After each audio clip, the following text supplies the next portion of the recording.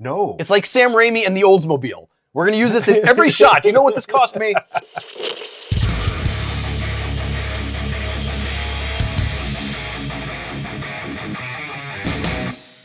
You know, earlier this week, we celebrated International Global Women's Day. Yeah. I mean, for such a big event, you'd think some of these bitches would get together and at least make some hors d'oeuvres or something.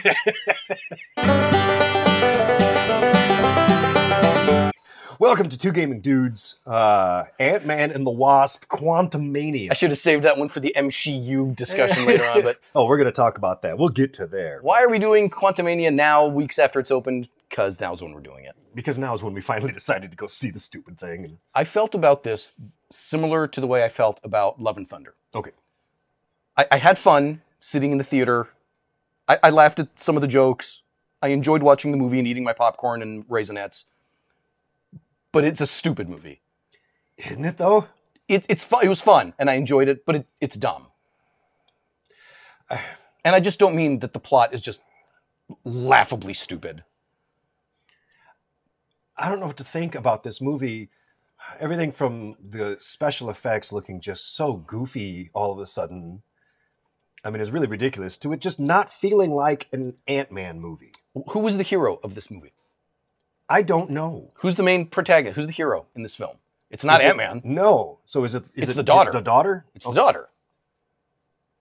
So I don't give a shit about Cassie Lang. So much like how Doctor Strange 2 wasn't about Doctor Strange. It was actually all about the Scarlet Witch. Yeah. Here, it's not really about Ant-Man. This is about Cassie. And yeah, they spend a lot of the film belittling the main character. I could give a quick plot synopsis, I guess, but do you really? I mean, I mean, if you do that, then Michelle Pfeiffer, we know where to point and go. Okay, well that sucked and that sucked. So Michelle Pfeiffer, who still looks spectacular, Yeah. even pushing 6, just a gorgeous woman. She was trapped in the Quantumverse, and she met Kang while she was there, and saw him become this dictator, and then she came back home, and doesn't say a peep about this to anyone. Yes, that becomes important later on, and then Ant-Man's daughter, because she's a teenage girl in the MCU, she's a genius who creates Death Star technology in her fucking basement. Because that's what teenage girls in the MCU do. I hate that, by the way. I hate it so much. Okay, moving on. She creates this thing that maps the quantum realm. So it's like a probe. You can just map it from here and we don't have to go down there. And then Michelle Pfeiffer's like, oh no, don't do that. There's bad things down there that can read your signal. And that would have been nice to know. Yeah. They were building it in her basement. Yes. I have to imagine this took longer than a few hours. I have to imagine that they've been working on this for months or years, maybe. I doubt it. I think she made it in an afternoon because she's just that smart. That's also possible. And she also has an Ant-Man suit, too, because she needs one. Yes. Because why not? And also, the Ant-Man suits are now all the cool nanotech that you just tap your chest and it goes blah, blah, blah, blah, blah, blah, blah, and then you have armor now. Because Marvel spent a lot of money developing that computer program, and we're going to use it. No. It's like Sam Raimi and the Oldsmobile. We're going to use this in every shot. You know what this cost me?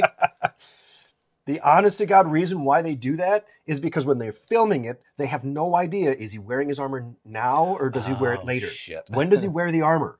I don't know. What's the armor going to look like? We haven't actually finished the sketches for the new armor. Well, then just film him in his regular clothes, and we'll just CGI armor on him whenever we feel like now he should be wearing armor. Great. Filmmaking. What the hell, man? It used to be he had to put his hand up, and like the arm would, trigger open and stuff. It was a helmet. And that much I kind of liked, because it was very old school, and it looked like he was wearing like a motorcycle outfit, Yeah.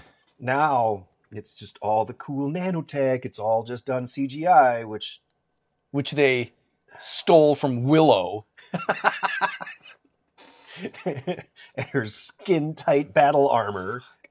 Also, there's some tension between Ant-Man and his daughter because she is a social justice warrior.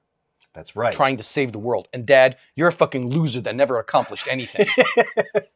I mean, besides literally saving the fucking world. Yeah, there was that. But that was like 2 years ago. Okay, boomer. So they all get sucked into the quantum realm, including a bunch of ants. Yes. Which is also important later. And then they they realize, oh no, Kang is here and he knows we're here, and he kidnaps them, and you have to fix my ship so I can continue jumping through the multiverse and dominating everything. No, I won't do it. And they team up with these freedom fighters because there's a whole fucking world, a whole fucking Star Wars galaxy living in the quantum realm. Who knew? And they join the freedom fighters, led by Katie O'Brien. Hot, by the way. Lesbian as fuck, but oh man, she's magnificent. And then they rebel. And then they have the ants come to help because the ants have built a society, a technocratic society of their own that Kang never noticed either. And they overthrow Kang, and then they go home. And then the Council of Ricks is all meeting together, which is thousands of Kangs going, no, we're all going to team up and fuck these guys. That's right. That's the movie. Yeah, there's this moment towards the end when you're like, oh man, so Scott's actually going to like sacrifice himself. He's grown and learned how to be a true hero because that's the ultimate measure of worth of these true heroes in the Marvel Universe is sacrificing themselves at the end. So he's going to stay behind and have to exist in the quantum realm. Oh man, here comes Wasp. She can't live without him. So they're both going to be stuck in the quantum realm forever. No. Nah, don't do that. And then Cassie Lang literally pushes the plot button and just opens up this plot hole where they walk right through and they're like, and it's over now. Bravo. Bravo. Roll credits. Magnificent. Oh. So again, I enjoyed watching it because it was fun, but none of it makes even a lick any of sense. fucking sense. None of it makes sense. So much of it feels like we're going to tell this story. Change my mind and refilm and reshoot and I change my mind again. We're going to do something different. So here's the thing. I was looking at the director, Peyton Reed. Peyton Reed. Peyton Reed was the director. Was he the director of the first two? I don't know. No, I don't think so. Okay. He did do Bring It On, Okay. The Breakup, Yes Man, and Down with Love. He did a bunch of rom-coms. Oh. Which tells me what the studio had in mind when they started putting this together. They didn't get a Hong Kong martial arts director or a Fast and Furious car chase scene director or a stunt director or even a CGI comic book director. They got a rom-com director. That tells me exactly what they had in mind when they did this. And then clearly they changed their mind a few times. I mean, he was okay with the com because What is the telltale guy? What is the male in a rom-com always? This dorky, clueless, and he needs the girl to, "Lo, stupid, this is how you find true love." And he's, thank you. I opened my mind. Oh my God, yeah. Ant-Man is a dork. He needs this teenage girl to teach him how to open his heart and be a father and what heroism really is. Fuck you. I've known some teenagers. That's not what they think. That's not what they do. Most of them are idiots. Yeah. Beyond that, you can't. You were stuck down there for 30 years, and you never said a peep about it's dangerous to go trouncing around down there. You never said a word about it. Nope. Trauma. I don't want to talk about it. Okay. I don't want to talk about it, but I also don't want to warn you about it. And I also don't want to make, I mean, you can poke around in there, but don't poke around too far in there, or I might actually have to say something. And then they did the Hulk treatment to Kang, which really made me mad. The Hulk treatment. The Hulk was the most powerful, strongest force in the universe. Right. And then Thanos beat the shit out of him. And then She-Hulk beat the shit out of him. And then Thor beat the shit. You've turned him into this joke. So now you've got Kang the Conqueror, who's like the existential threat to the multiverse. Who came forward even once and was like, Ant-Man, so you're an Avenger. Have I killed you before? I killed so many of you, I can't even keep track anymore. And I'm like, oh, damn, this guy really is this incredible badass with technology that's thousands of years into the future. Clearly, he's didn't stop. No. Until we get to the climatic battle of Act 3, and then we need him to be a poussoir. Yes. So Ant-Man, of all people, freaking Ant-Man beats the hell out of him. What happened? Now, when Kang shows up in another film, because I'm imagining he's going to be the big multiverse baddie, so he'll show up again. Right. This loser again? Dork. He's got no credibility as a villain now. Who's he going to fight next? He's already got his ass kicked by Ant-Man, so now who? He's going to go up against Thor? Give me a break. Ant-Man just whooped your ass. I don't know where they're going with this, man. What are they doing with this phase? I don't know. But they've truly failed at making a threatening villain. Yeah. I have a hard time with that. I have a hard time with his motivations. They don't make a whole lot of sense. Yeah. I don't understand what's going on. It's told in this story that's so chopped to hell. Somebody described this as Rick and Morty if it were like PG-13. Yeah.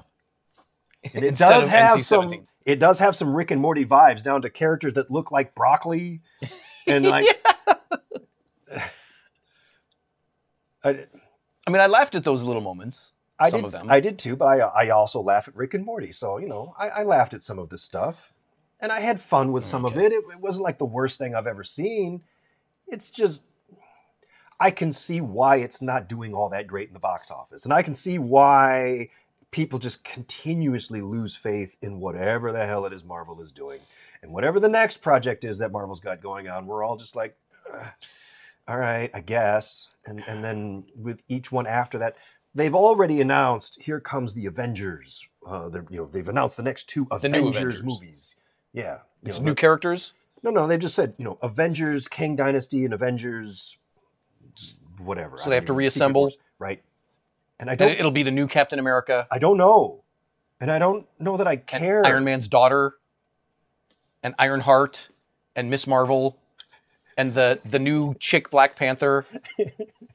Is that what the new phase is going to be? Yeah. Because I don't want to watch that.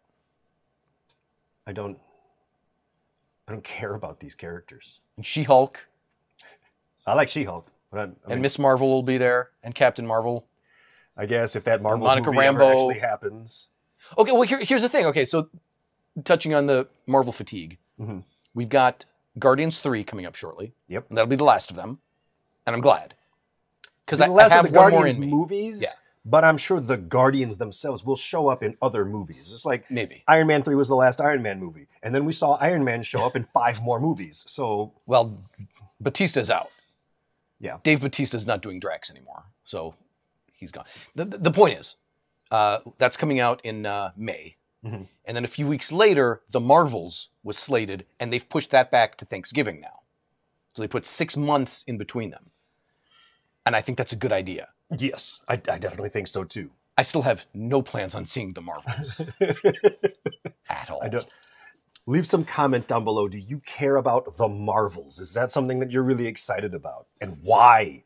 Why are you excited for this? I want to know. Put some comments down there. But beyond that, I do not give a I don't know what you do with this property anymore. Besides that, they've milked the shit out of it. You were already scraping bottom of the barrel characters when you brought out Ant-Man. Yeah. And now you're bringing up Miss Marvel. And now you're just making shit up with Ironheart. It was based off of a comic book character. Yeah, comic book character. It came out like 2 years ago. You just made it up. Just now. I don't know. I don't know, man. I don't know. I don't know either. And neither do they. That's evident. They have clear. They have addressed the glut of shit that they put on the streaming service.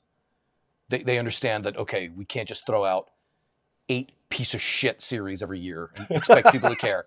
So they're coming back on that. That's a good sign, at least that they're responding a little bit to that. But they're still pushing this teenage girl shit. And we're going to get to that also in a little bit. So I don't know. It was fine. That's kind of where I'm at too. It was fine. It was okay, which is a real shame because there was a time when Marvel movies would come out and I would be like so excited. Yeah. It was so awesome. I can't wait for the next one, but that's gone now. I saw this and it was fine. I feel about the same with this as I did with Adam Black and the new Shazam movie's coming out. I feel the same. It's just, here comes another superhero film. People are going to shoot lasers out of their hands, and it's fine. Whatever. Yeah, it'll be fine. It'll be fine. Leave some comments down below. Don't forget to click subscribe. I don't know if my telling you to click subscribe actually helps or not. They don't do it. No, I don't know. Sometimes I think they've reached to this point and they're like, oh shit, I forgot to click the button. It's a good thing that little Chinese guy down there reminded me to click the subscribe button. Nobody has made it to this point. Our average view duration is 2 minutes 2.15 minutes. Well, then they're missing all the best stuff. They really are. No, the feminist joke always starts at the beginning. Oh, okay. So they get the best stuff. All right, do your thing. We'll see you another video. Bye.